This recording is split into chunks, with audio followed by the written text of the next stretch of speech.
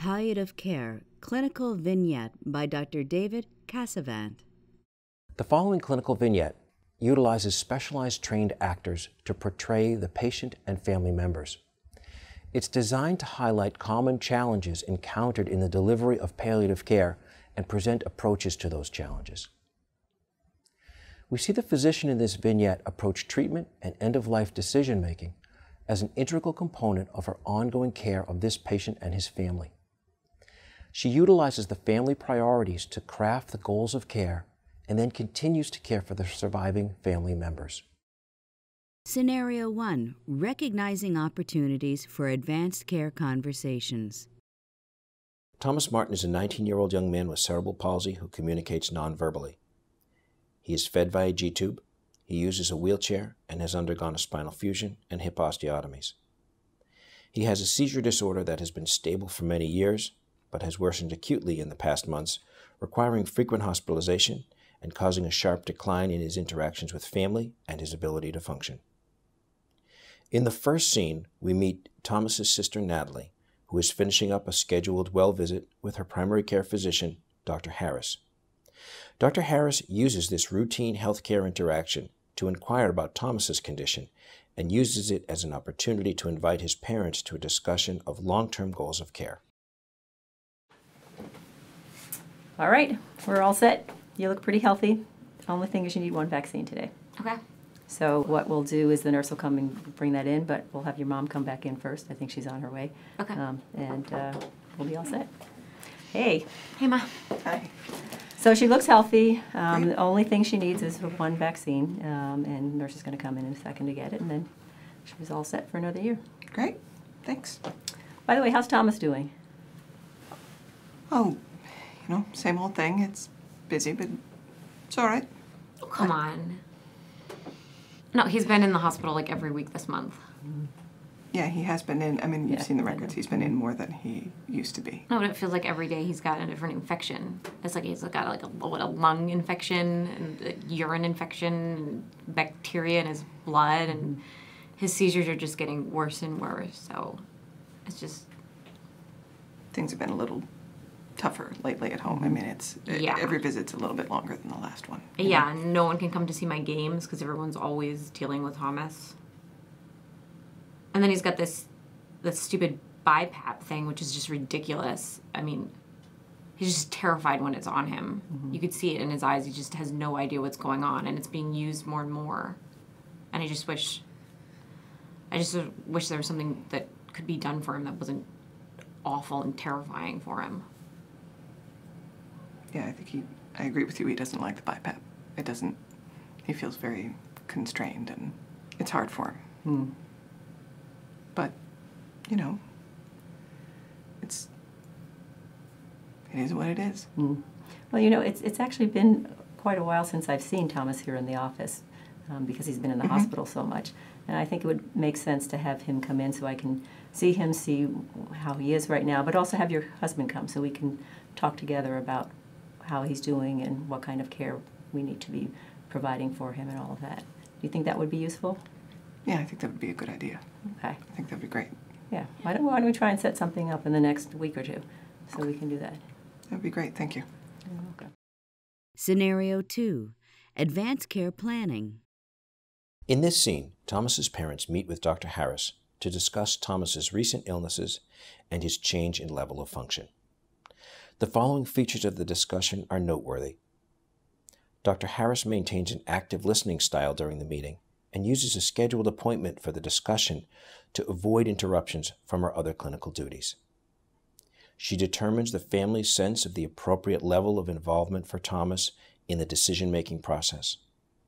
She asks about the family's understanding of Thomas's illness and utilizes affirmation and clinical summary in her discussion. She identifies specific worries and fears, then acknowledges the family's past successes in caring for Thomas. She has chosen a period of clinical stability for the discussions of trade-offs between therapies or conditions that would be either desirable or unacceptable. And lastly, she summarizes the goals and priorities she and the family have come to agree on as a basis for planning Thomas's care.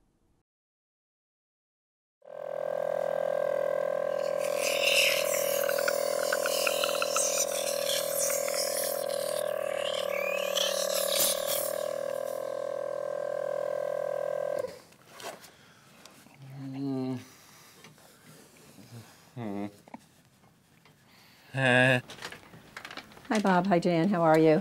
Good. Hi, Doctor. Hey, Thomas. How are you doing today? Thanks for coming in to talk. Thanks for being able to find the time. We appreciate it. Yeah.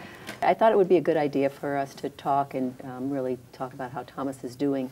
When I saw Natalie last week, we discussed very briefly the fact that he's really been sick a lot recently, been in the hospital a lot, and his condition is not really quite the same as before. So I thought it would be a good idea to really tease that apart a little bit and talk about what's the most important things for helping him going forward. Sure. Do you think he should be here? I was thinking it might be best for Thomas if we talk to him later on our own. We have our own sort of way of talking with him, and I think that I just don't want to upset him or confuse him. Part of me would like him to stay, but I think you're right. Okay. Yeah. So if Janine is outside, I'll just take him out and he can... Great. I think that Great. makes sense. Yeah. Okay, my glasses. See you, buddy. I'm going to go see Janine. See you later. Waiting outside. Okay. So we wanted to talk a little bit about Thomas and his illness and how he's progressed over the course of the last, several years, really. And I thought it might be useful to just try and start with talking about what your understanding is of his illness at this point and where you see him in terms of his function. Well, his function is not what it was. I mean, he's just not, he just doesn't bounce back like he did. No, so it feels like he can't do the same things he used to be able to do, and sort of, and I feel like there's more seizures during the day, and just sort of more, everything's harder. He doesn't. He just struggles. It just seems to be a never-present struggle for him.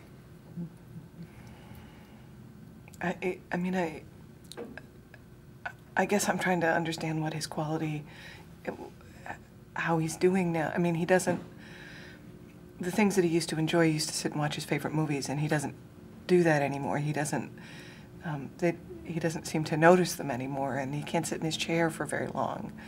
And Because he used to like to look out the window. he used to watch the birds all the time. He loved to watch, we have a couple bird feeders. He doesn't seem connected to that anymore. It's been ages since he's gone to school, and that's just not, I mean, it's important to him. It's just not, he goes into the hospital and then it's, how long, and so he doesn't have the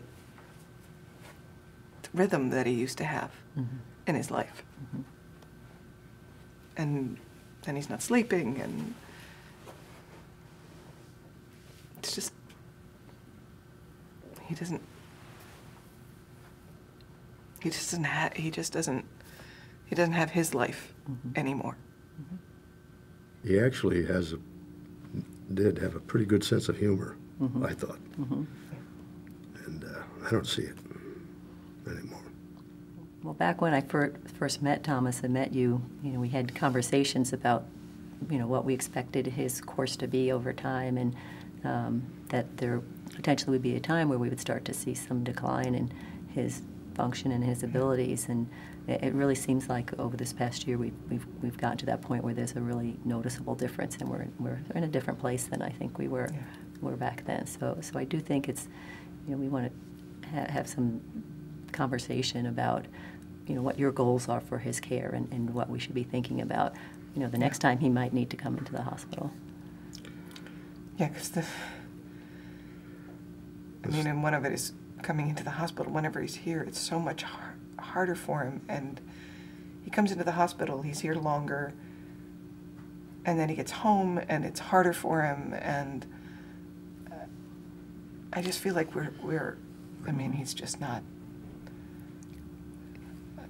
if we keep coming, it's being in the hospital again and again, and nothing gets back to normal and he doesn't, and it's tough on Natalie. It's I'm sure it's changed the family dynamics and the structure and how much attention she feels she's getting.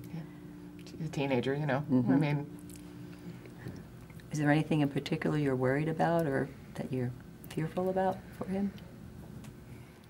I think the thing that I keep coming back to is he's happiest at home. He's happiest with the people around him who love him and give him a sense of safety or security or something that sort of helps him. And That is true. He's happier at home. yeah, I mean, it's just every time after he gets out of the hospital, even when he's having a hard time,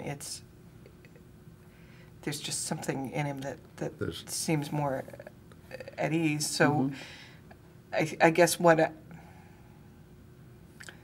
we decide, that feels like that's critical, that we make sure that he's comfortable and I want him to have some level of happiness. Yeah. And I think he needs to be around the people who love him and yeah. I feel the same way.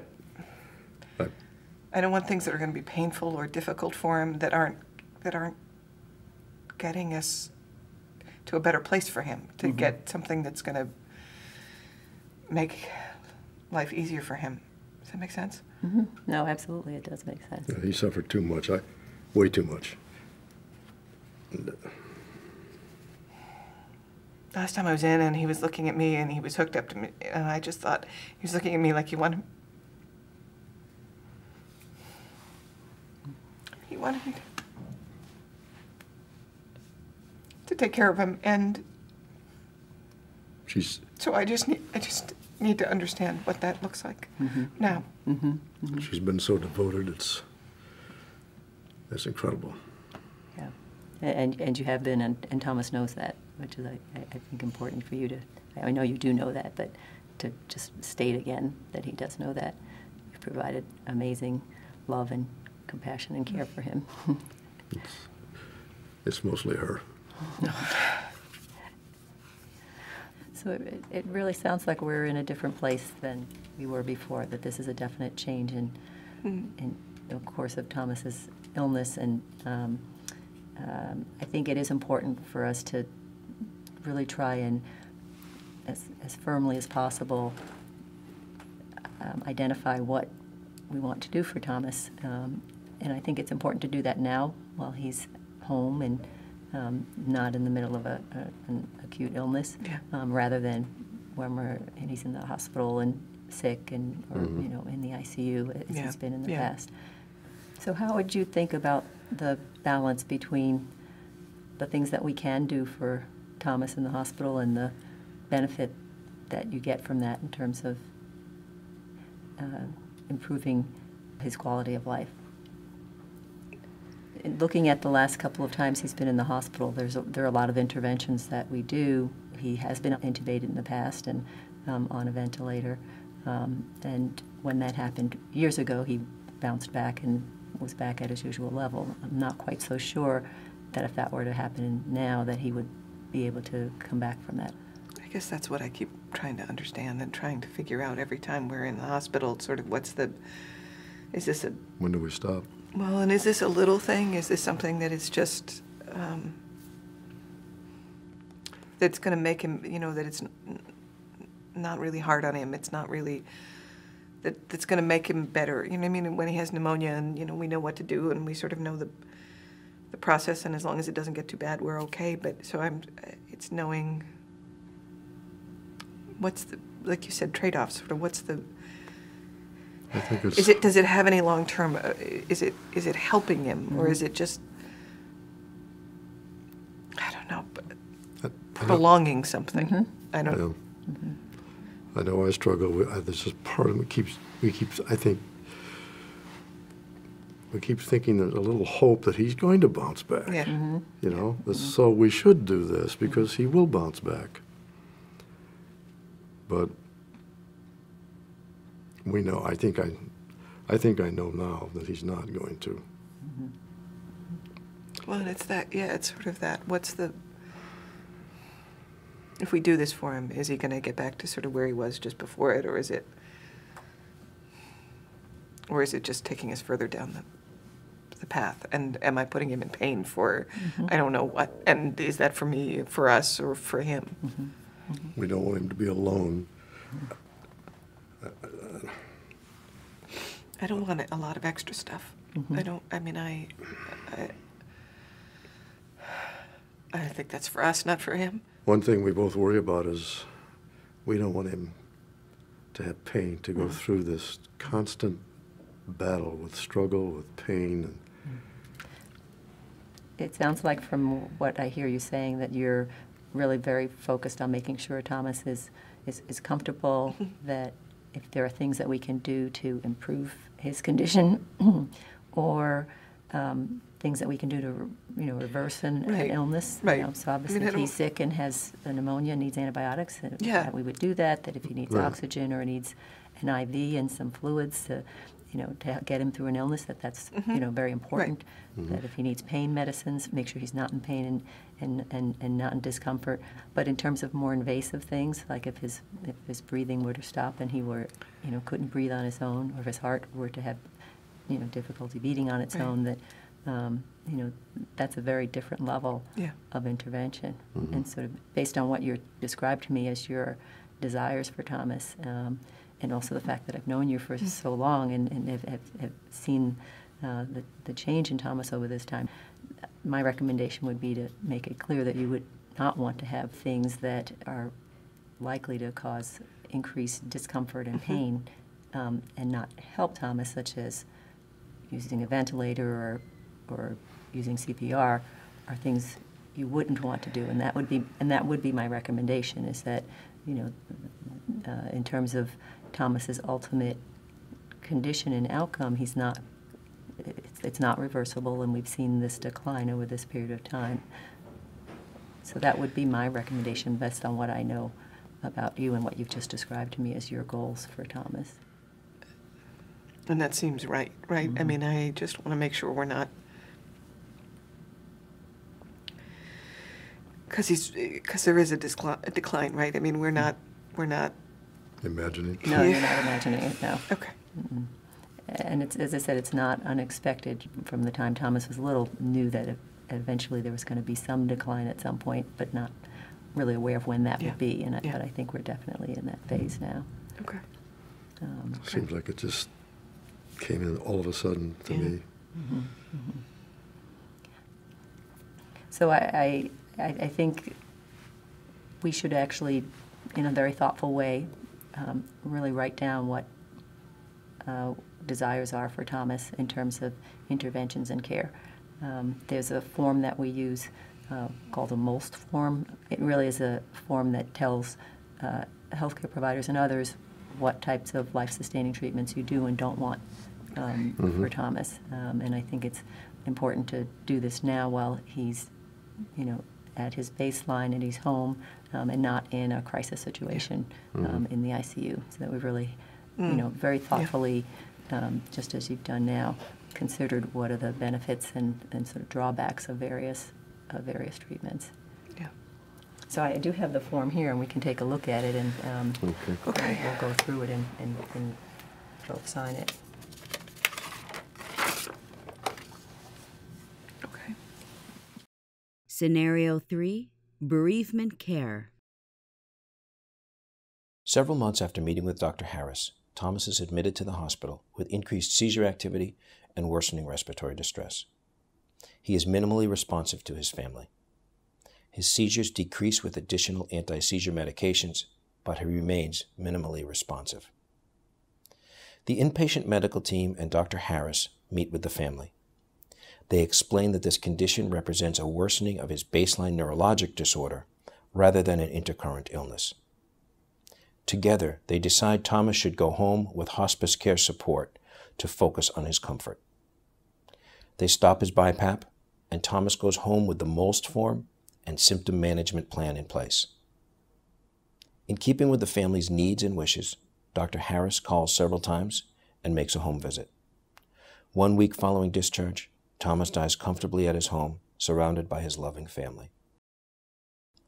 The last scene occurs approximately 2 months after Thomas's death. As part of her continued care for Natalie, Dr. Harris meets with Natalie to discuss her physical and emotional state since her brother's death. The following features of the discussion are noteworthy. Dr. Harris discusses the broad range of grief symptoms after the loss of a loved one. She assesses Natalie's coping strategies, supports her, and educates her around grief symptoms. She identifies available psychosocial supports that Natalie may access at any point that she or Dr. Harris feel is appropriate. Dr. Harris highlights the family's strength and Natalie's past successes in supporting Thomas, and uses these to reassure her that she will continue to have successes in the present and in future challenging situations. Hi, Natalie. How are you doing? Hi, Dr. Harris. Thanks for making an appointment. I'm glad you called to set up some time for us to talk. No, thank you so much for making the time. I really appreciate it. Yeah, it's been about 2 months now since Thomas passed away, and obviously a lot has happened since that time. But how are you doing? How are you coping? I'm doing okay. I mean, it's hard. It's weird. Mm-hmm. Yeah, so that when it came down to it, we were able to have him at home, and he was able to not be in a lot of pain and to be quite peaceful towards the end. So it almost feels a little weird to feel this bad. It was almost like the end was better than what he had been going through before with all the seizures and all those things. So, and I mean, I think the fact that he was peaceful and comfortable, is a testament to you and your whole family in terms of thinking about what is in Thomas' best interests and what you wanted for him and what you felt he would want for himself. So it was really important for everybody to think about that and plan for that. And so I think that helped that process to go as smoothly as it possibly can. But obviously you still have your memories of him. yeah, I miss him a lot. Yeah. I just really miss him. Mm-hmm. I mean, on our way here, we drove past the softball field, and I just kept thinking of when he used to come to the games with my mom and my dad. And he would just be so excited. Mm-hmm. And, like, when I would get up to bat, he would just be, getting so rowdy. Mm-hmm. So, yeah, I just, I don't know, I'm having good days, and then I'm sorry I'm not usually this emotional about it. Mm. How are you doing with just your other daily activities? Are you able to sleep okay? Are you getting through the night? Yeah, at first it was a little hard just because it was so quiet. I think not having his machines going on in the background, not having the suction machine. And it's weird because when they were on, I hated those machines. I hated that suction machine, and part of me almost misses it, which is weird. Mm-hmm. Mm-hmm. What about eating? Are you eating your meals every day? Yeah. No, Dr. Harris, I'm fine. I'm okay. I'm okay. I'm eating. I'm sleeping. Mm-hmm. I'm hanging out with my friends. I'm starting practice next week, so. So you've got some things you're looking forward to and making absolutely. Okay. Because sometimes grief can really be overwhelming, and you can get very depressed at times. And again, that's normal, but if it seems like it's staying for a long period of time, or you're not finding things that make you happy, then it would be important to know that and to maybe do a little bit more to manage that. I think I'm doing okay. Okay. I mean, it's hard when I walk into the garage and his chair's still there, or his bedroom's the same. That's hard, but that's also sort of comforting because it reminds me of him.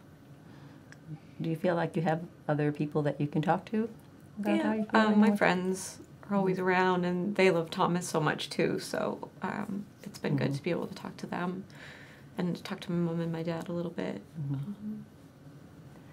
Well, I think if I'm always happy to talk with you at any time, and if that's helpful to you, you can call me anytime. But if at any point you thought you needed to talk to someone professional like a counselor, we could certainly set something up like that. Doesn't seem like you need that right now, but just to let you know that that's something that's available if you're interested. But what you're going through is is not unexpected. And as I said, you don't really ever get over it, but you get to a point where it, you fit it into your life, and you are able to put it in its proper perspective and have those good memories. You were a great sister for Thomas. I hope you know that. You were his defender and his champion. So, and he knew that. Thank you, Dr. Harris. That means a lot. Sometimes I don't always feel like I was the best sister. Sometimes I'd get short with him, or I'd get frustrated because he was getting all the attention, and so I didn't always feel like I was the best sister. Mm-hmm. Well, you were. As we all get angry at the people we love periodically, so, and that's not going to be any different with Thomas, but you've been an amazing sister to him, and as I said, I think both he knew that, and your parents know that, and I knew that as well. Yeah, you were so great. He liked you so much, so Mm-hmm. you've just been really important to our family, so I want to thank you for that. Oh, you're quite welcome. Let me give you a hug. Thanks, Dr. Harris. Please help us improve the content by providing us with some feedback.